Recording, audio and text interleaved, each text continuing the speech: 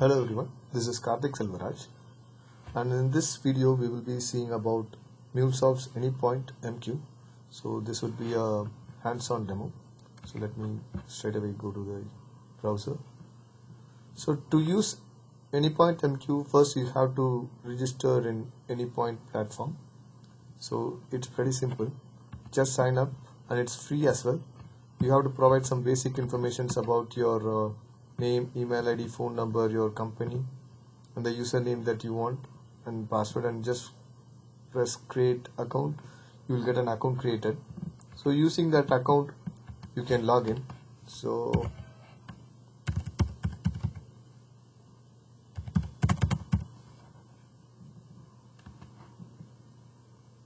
this is my account.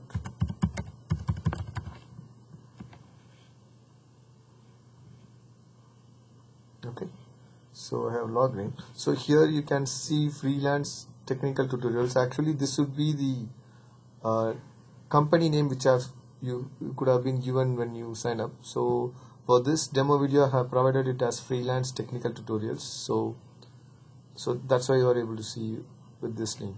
Okay, so to access Anypoint MQ, go to this MQ and open it. Okay. It's loading. Yeah, so this is the portal Anypoint MQ portal. So you can see the server. This is the URL of your server. So you don't have much options. I mean, in the sense it is very easy to use as well. You can see destination and client applications. So in this video we'll be seeing how to create a queue, how to drop a message, browse message, and delete a message as well. Okay. So go to destinations. In the right hand side you can see a plus symbol. Just click it, and it gives you an option to create a queue or an exchange. I will tell you what an exchange is. First we can create a queue. Okay. So we can name this queue as some TEY news. Just think that this is a news channel. Okay, some example, maybe I can walk you around with a business example. So next you have a default TTL. So TTL stands for time to live. So whatever messages are dropped into this queue will be there for 7 days as per this configuration. So if it isn't used for 7 days, automatically the message will be deleted from this queue. That's what is called TTL, time to live. So maybe I can have it as 1 day. Oh, okay. So here I have an error because for the queue name I can't have a space, and the two special characters, it can be alphanumeric, but the special characters that are allowed are a period and hyphen. Let me have it as hyphen. Even underscore is not allowed. You can see only hyphen and period are allowed. So next you have a default log TTL. So this is the value. So suppose there is a message, and we have 3 applications which are listening to a queue.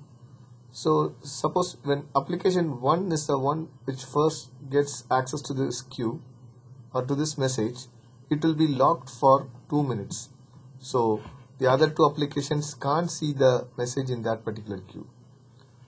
If it is the application 1 is not able to process the message, then the lock will be released.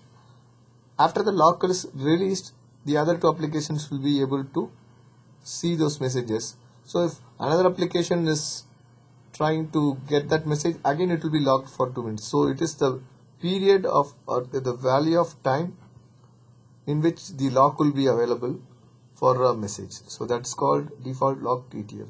Okay. So you have encryption on off or assign dead letter.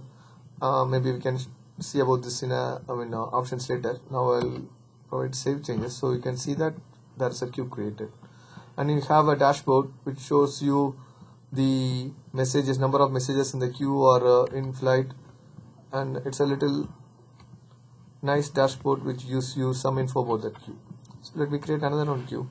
and let me call this thing as CBZ, sorry, news, do it as one day, save changes, and another Q, let me call it as CXZ news, or we can call it as MNZ news. So now I have created 3 queues, and 3 queues doesn't have any messages in it. Okay, so if you want to drop a message in any of the queue, just go to this queue, just click it, and you can see that you can change the values or the settings of the queue as well, and you have 2 more options, message sender and message browser. So go to the sender. Okay, and in this type you can select 3 types: text, CSV and JSON. Maybe in future more types might be added by MuleSoft team. So let me have it as test, and I'll put hi there and send. So this is the payload of this message. So the message has been sent. So now you can now I am using a message sender to send a message. Maybe in real-time scenario there might be multiple applications which are sending messages to this particular queue, so which you can see using a message browser. Okay, so again if you go to the message browser, you have a setting or an option, so how much message to retrieve. So if there are thousands of messages, when you go to this get message, it will only retrieve the 50 messages. So polling interval, I have it as 2 and it is 50.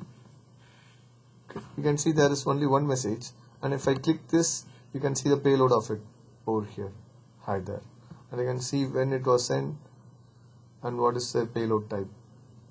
Okay, so going back to destination, if you go to this dashboard, right, just you don't have to click this, just click somewhere here. You can see that now the depth of this queue is 1. You can see over here it is 0, and this will also be 0. Good. Now what I'll do is, now to delete a message from this queue, just go to this queue, get message, and you can just press this delete over here. That's it, it gets deleted. So if you go there and check, now you can see the queue depth is 0.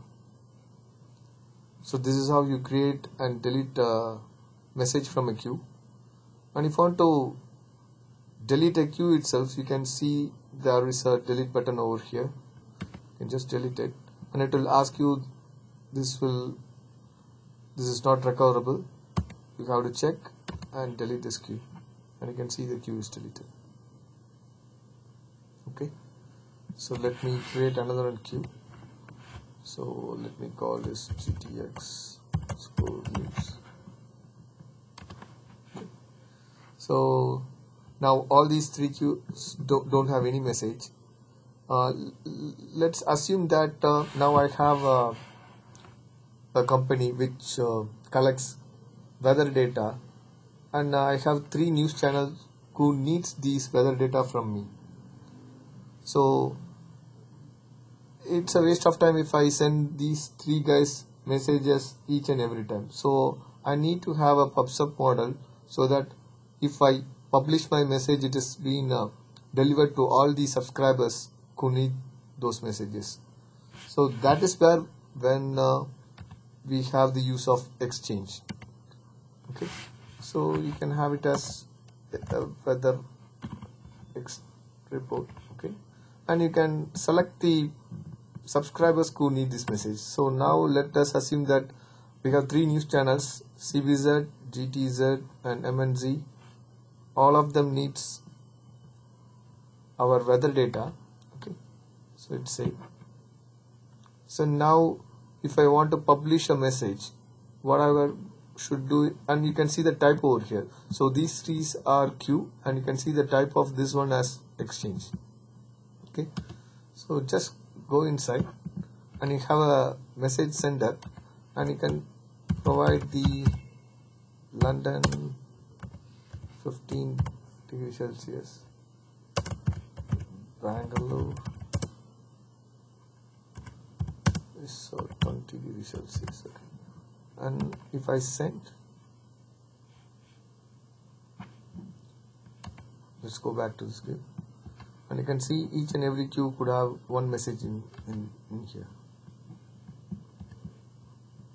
Okay. So if I go to this queue to see the content, message browser, if I click this, you can see the payload as this. The other two queues would also be having the same one. So let me show you that.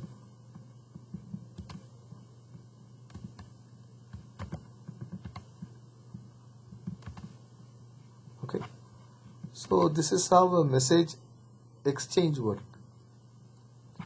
So now we have a scenario. So due to some reasons, CBZ News doesn't need our weather information.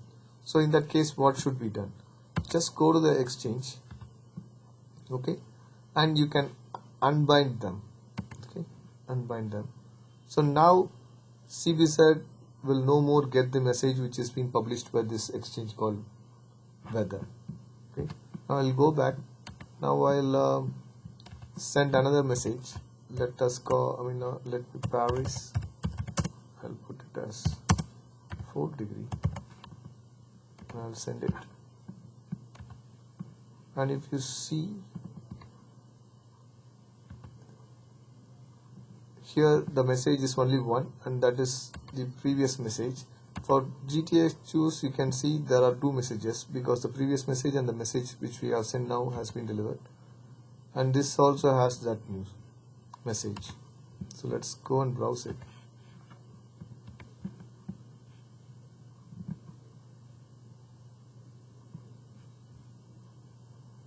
Okay. This is the first one, and you can see the second one. So this is there in this MNZ news, and it should also be there in this GTX news. You can see, but in CBZ news you should not be able to see that Paris message. See, so that is how it works. So okay, now CBZ news again want to have this weather data. So adding them is also very easy. Just go to the exchange and you have to just click this bind button. Okay. So now CBZ will also receive the messages which are being sent via the weather exchange. So this is just a basic introduction about the operations in Anypoint MQ. So I'll speak about how to use this client applications in my next video. So thanks for watching.